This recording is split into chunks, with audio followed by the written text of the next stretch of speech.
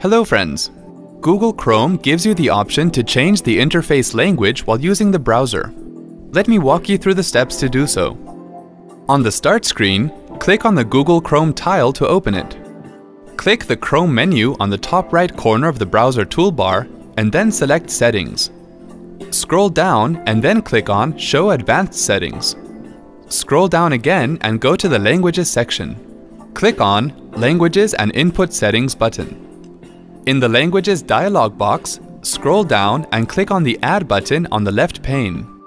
Click the drop-down arrow and choose the language you want from the given options. Click OK. Choose your preferred language from the left pane and click on Display Google Chrome in this language button.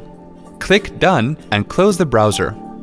Now when you will reopen the Google Chrome browser, you can see that the interface language has been changed to the language of your choice. Hope this was easy. Thanks for watching.